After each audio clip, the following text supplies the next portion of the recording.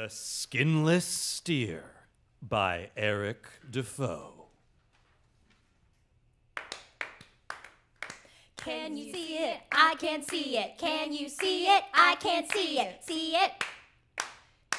It's a cow. It's a cow on the plains. All red, not dead, leaking blood, full of pain. Ain't got no skin, naked as sin. Angry as a fucker, fucking angry as my kin. Escaped from the slaughterhouse, roaming in the waste. Searching for the fuckers that fucked her in the first place. Can you see it? Can you see it? I can see it. Better watch out for the skinless steer, body as bare as the bottom of your rear. Better watch out for the skinless steer, body as bare as the bottom of your rear. Now your turn. Yeah. Insert the handle into the web of your palm. And remember, you want to grip it so hard that your hand begins to fucking shake. And then you take your other hand, you wrap it around that shaking hand like a daddy comforting his baby. Align the front side with the rear side. Yeah. Control the breathing. And now, clench it like it's an ass crack. There we go, Brenna. That's my girl. Thanks, Dad.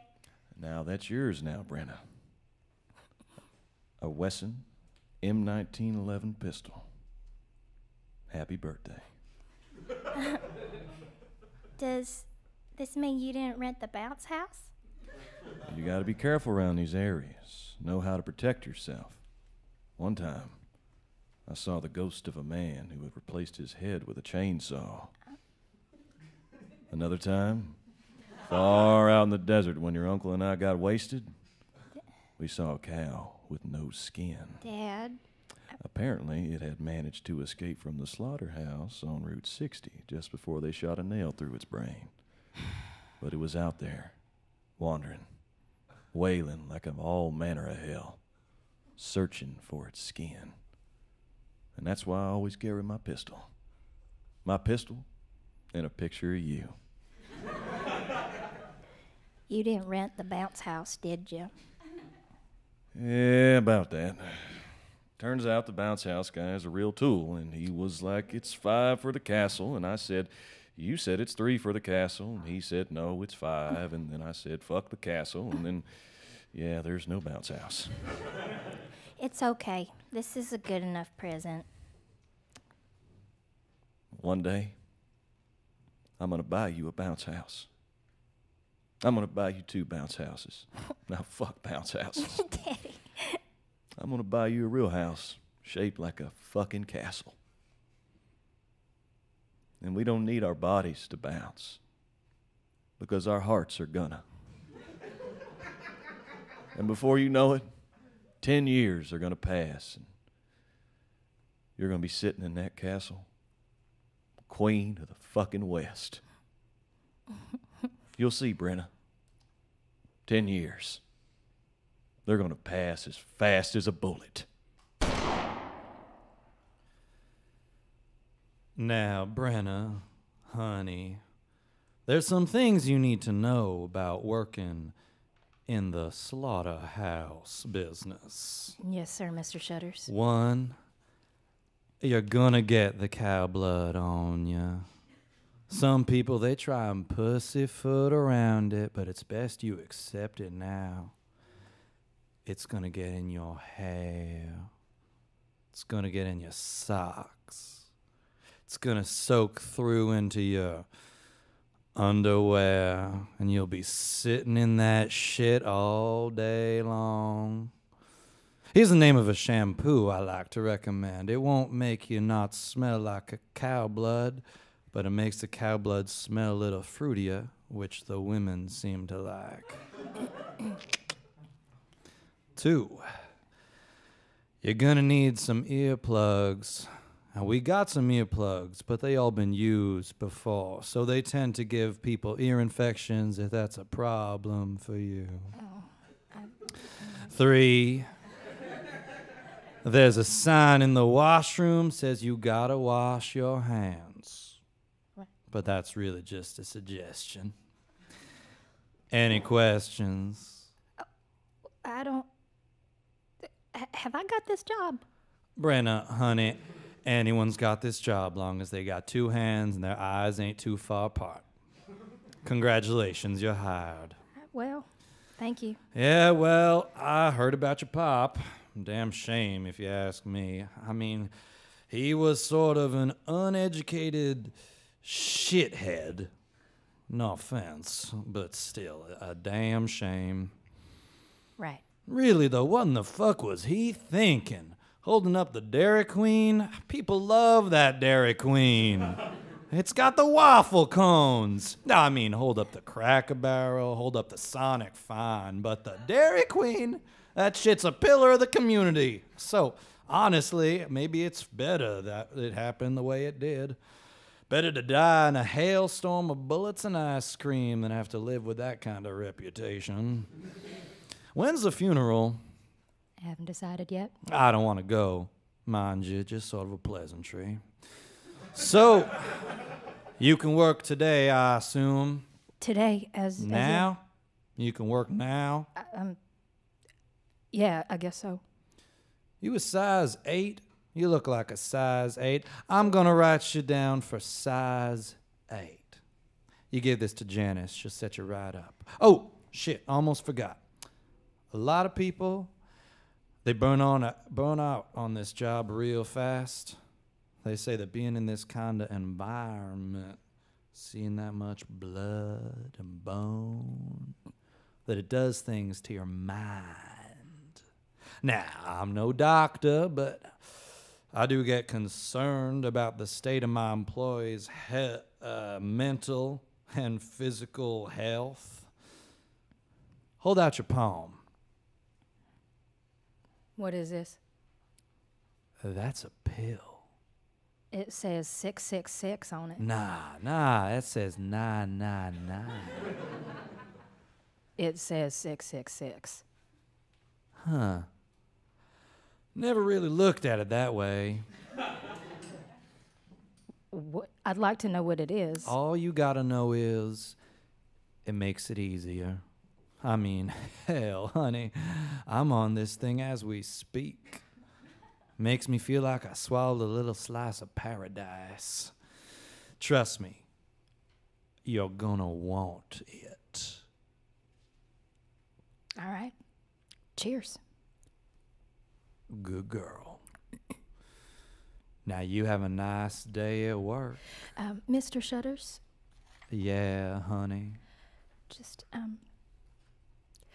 if you ever call my daddy a shithead again, I will shoot you in the face and bury your corpse in the Dairy Queen parking lot. Well, you just make sure that my coffin's made out of waffle cone, honey. You make sure of that.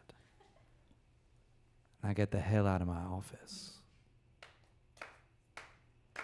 Gotta go to work, gotta work all day. Gotta go to work, this is what the workers say. They say, blood bone, gallstone, blood bone, gallstone. Baby in your belly getting bigger till it's grown. Gotta go to work all day. Gotta go to work, this is what the workers say. They say, kneecap, skin flap, belly full of bile makes you gotta take a crap. Gotta go to work all day. Gotta go to work, this is what the workers say. They say, teeth brain, cum stain, vomit in the shower, flush the vomit down the drain. So yeah, this is what happened next. After I took the pill that read 666, I went and got a size 8 bodysuit from Janice. And I guess then the devil drug began to kick in, because the next thing I remember, I was in my car driving back from my first day of work.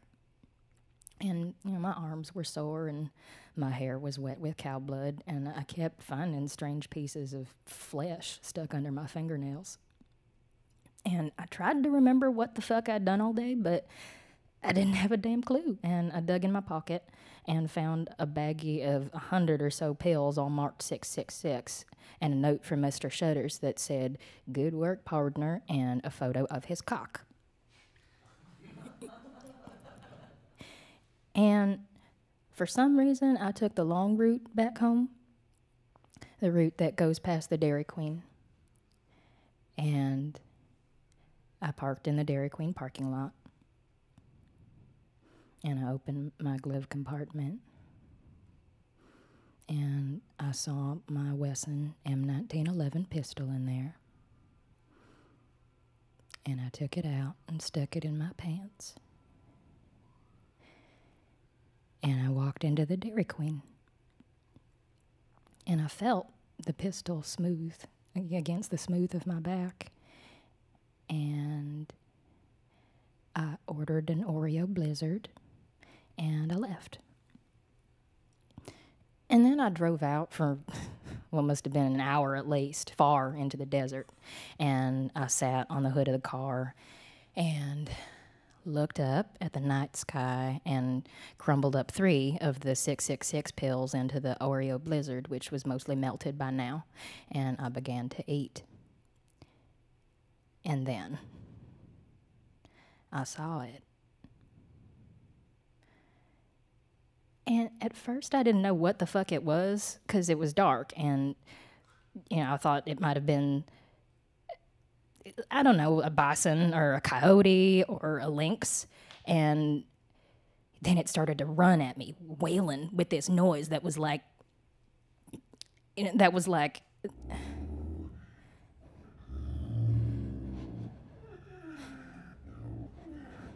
So I took out my Wesson M1911 and shot it in the head.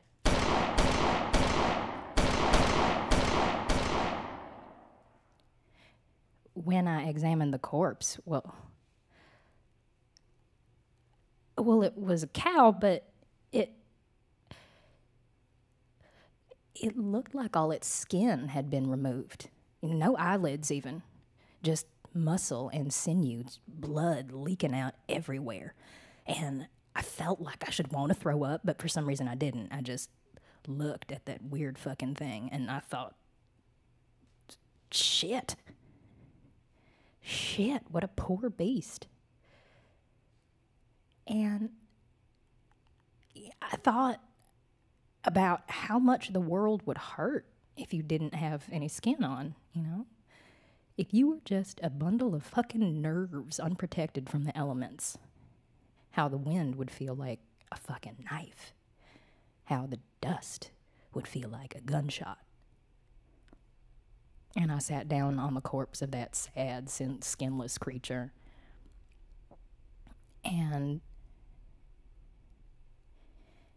I thought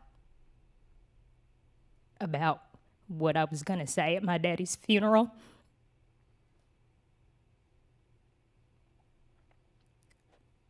And I thought about what he would have said at my funeral. And I think he would have said something beautiful. I really do think that.